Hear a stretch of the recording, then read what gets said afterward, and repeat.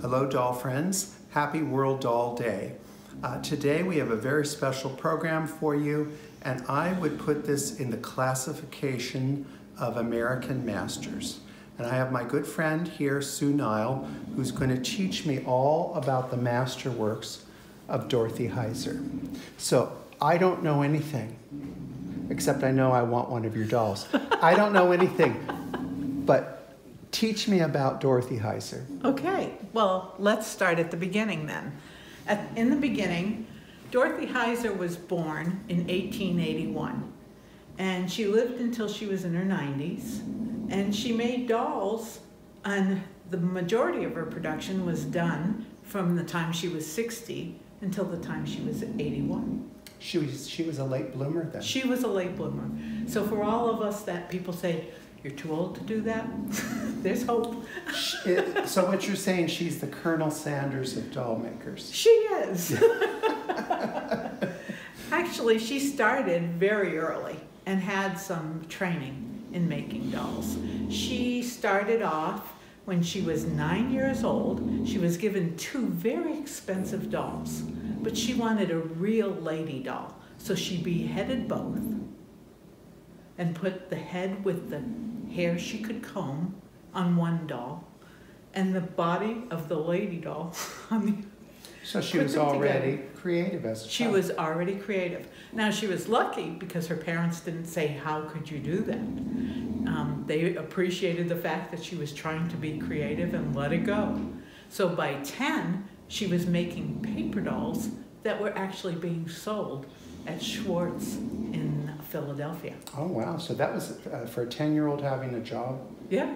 Wow. Well, and at the time, we're talking about, she's 10 years old, it's 1890s. She's selling them for about $3.50. Wow, for yeah. a set of paper dolls? Yeah. Oh, that was good money. It was excellent money at the time. So she started off early. She went to the Philadelphia Academy of Arts and wanted to learn portraiture, human sculpture, and also to learn a little bit more about art. And unfortunately, after 3.5 years, she had a nervous breakdown and left school. And it happens. It does. And in 1904, she moved to Colorado and met her husband out there, and they lived out there. Now, unbelievably for us now, they lived in a almost pioneer situation. And she didn't know how to cook, she didn't know how to sew, and she had to learn all these skills. And her mother-in-law and sister-in-law taught her a lot of her sewing skills. Well, that's hard to believe when you see the end results. Yes, yes. Yes. So that's where she was. She raised a family, and then they came back to New Jersey, Essex Falls. And in the 20s, that's when she started her actual doll making career. She dressed some dolls for a church bazaar and wanted to see if they'd sell. They did. Her daughter suggested she make a rag doll the next year for the bazaar, and she made a flat-faced rag doll. She wasn't pleased with it, and they eventually developed into something like this. Well, I mean, these are incredible, really doll sculptures, I think, in cloth. So where do you want to start?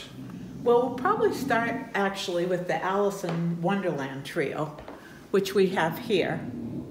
And we were lucky to get these. Julie Blewis offered to lend them to us for the discussion on the Heizer dolls. These dolls were made in probably 1929 and are some of her early work. And I'd like to point out, if you look at Alice's face, and it's a wonderful face. and it's more stylized than you're going to see on her later dolls. It's a great doll, though. This is just a wonderful Well, was she, in 1929, was she still kind of finding her way with what she No, was by then she'd already had clients established. Okay. All right. and started selling to regularly to clients, and certain museums, stores were already starting to buy her things. I think the first big sale she had was in 1923.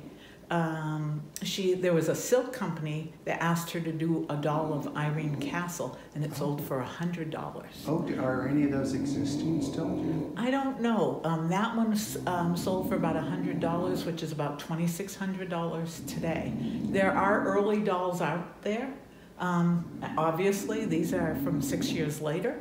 But she did a lot of dolls that she tried to start getting into the market. She did a pattern for Modern Priscilla magazine, and she sold kits where you could make dolls. Then she progressed as time went on and people saw her talent. One of her big things was that she didn't like the way a lot of the dolls at the time, especially cloth dolls, had a round head on a neck, and she felt it looked like somebody had just taken an apple and stuck. Sure, like a moon. Yeah. Yeah. And so she tried to change the angle of the neck. Well, and you can really see it on like the Ugly Duchess, that she really understood the human Anatomy. Mm-hmm. So what she does is she sets that head forward. So it's not, that neck bone doesn't come up through the center of the head. Like you would see on any good mannequin, or where it's really it's not a imaginary human form. Right.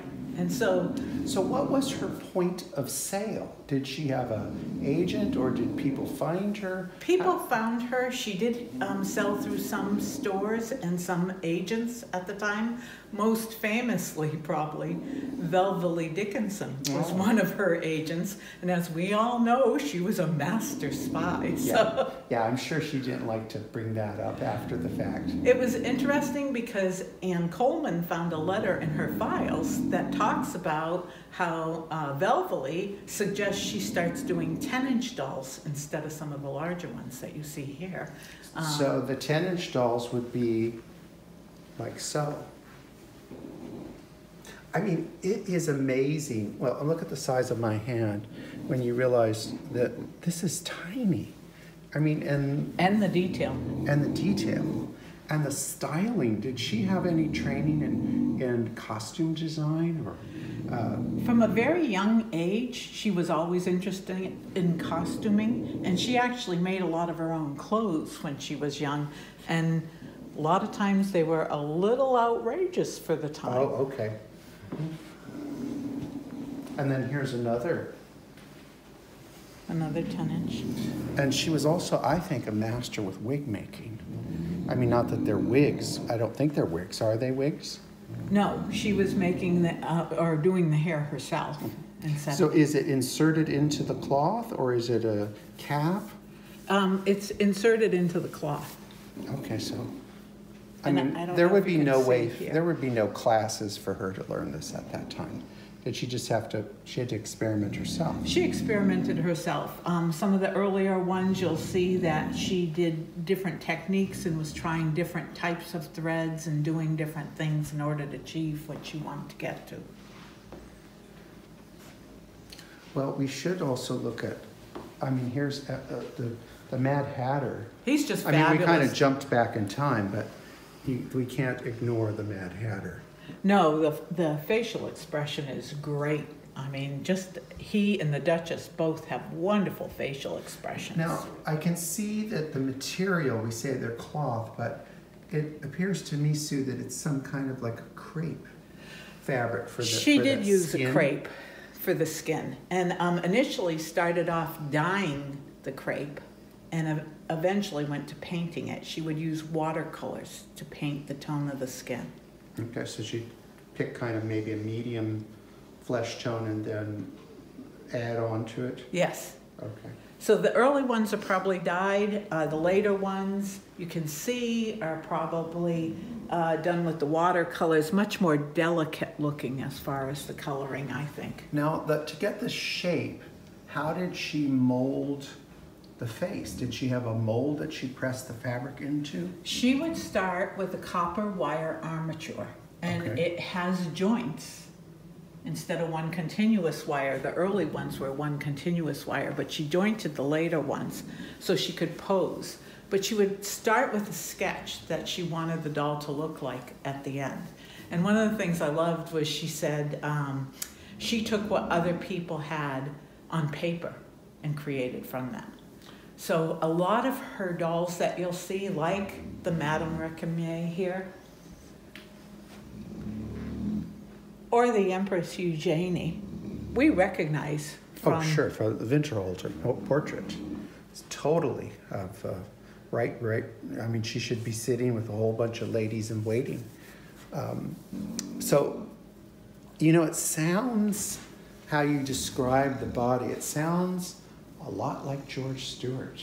Yes, yes. So I wonder if George Stewart was, because she's a generation before him, if he was inspired by her or it was just in the air. And what's amazing to me is a lot of these doll makers, especially the early doll makers that we talk about, are inventing this as they go. There's no internet. There's no way to look this up or ask someone a question. You write that question and you wait weeks and months to get a reply. If you ever do.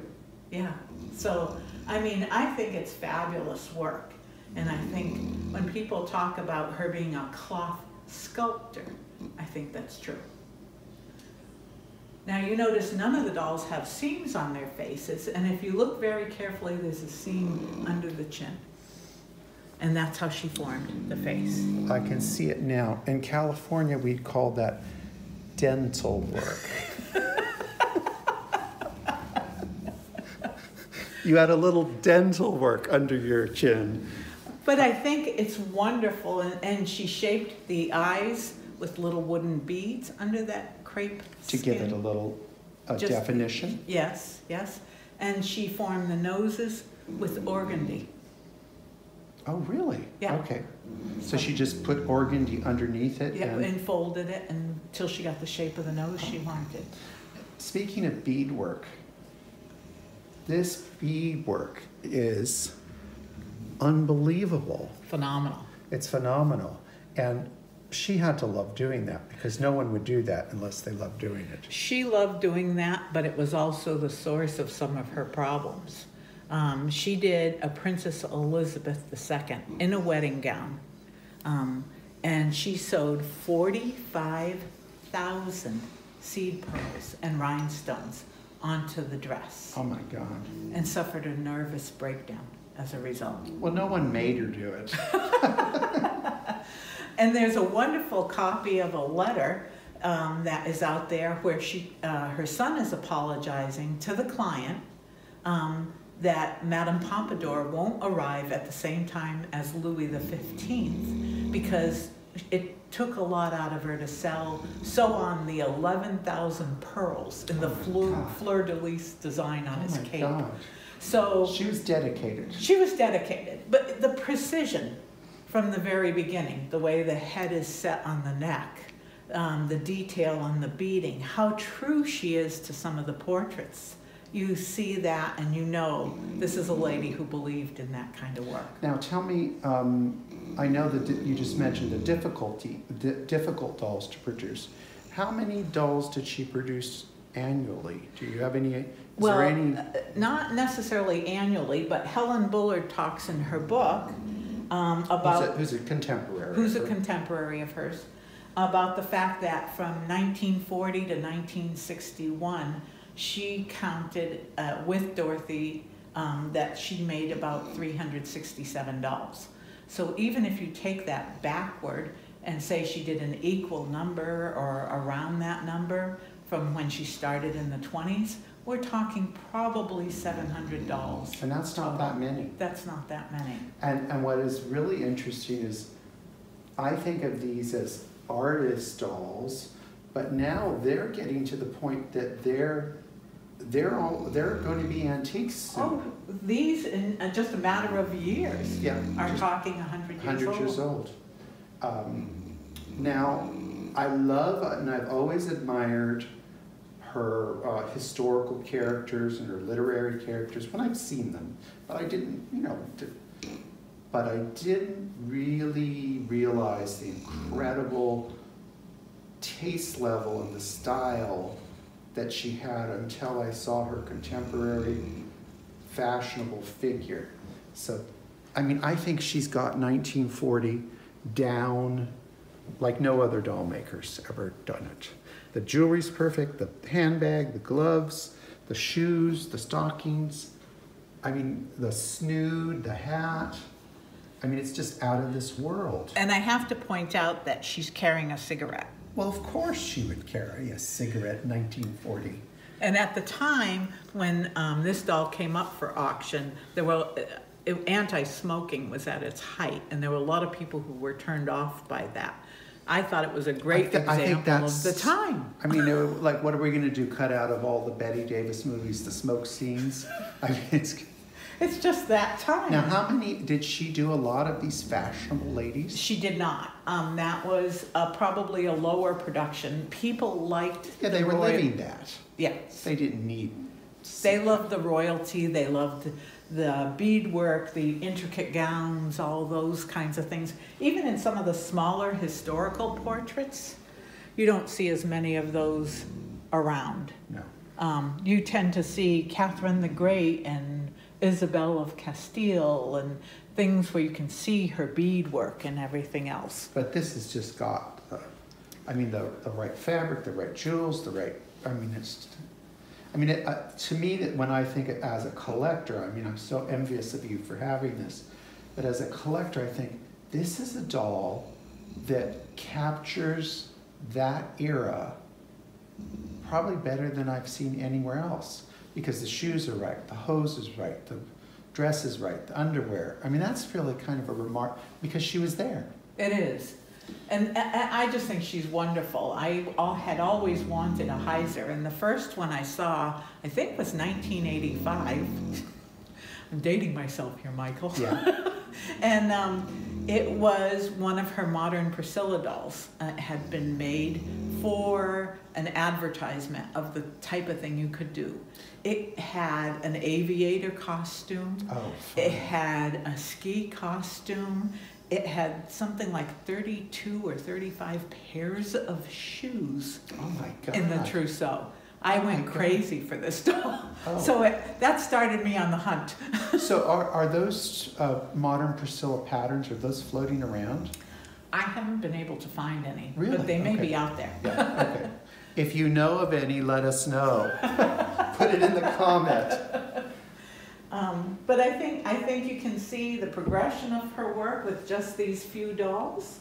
You can see how she went from that much simpler, stylized face, I feel, to the more detailed face that you see in the lady of 1940. Well, Sue, I really appreciate this, and I know that our attendees will really appreciate, because these are very rare items. I mean, if you just take the numbers of how many were created, it's probably, of all the dolls we've talked about in Doll Week, or a Doll Day, it's more limited than a lot. It is, and that we're just lucky to have this group of pieces to look at and enjoy. And I know you're going to do a lot more. This one has all the information, so I know you're going to do a lot more work on this subject matter. So I want to thank you very much for being with us and sharing these wonderful dolls. And I would like to thank Anne Coleman, who lent us her Madame Recamier, and Julie Blues again. Yeah, it's very generous of them to share their things, and it's really also nice of them to give them all to me. Bye-bye, doll friends. Bye.